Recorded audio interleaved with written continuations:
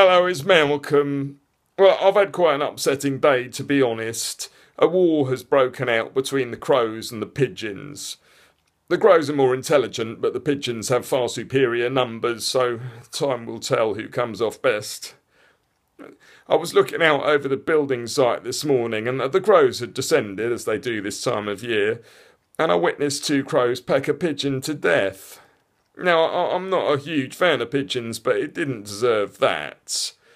I guess that's why they call it a murder of crows. It was a hate crime, whatever way you look at it. And it got me thinking, and I couldn't help wondering if the crows were secretly behind Brexit or the rise of Donald Trump. Maybe the pigeons are just trying to warn us with their coos. They do say crows are a harbinger of doom.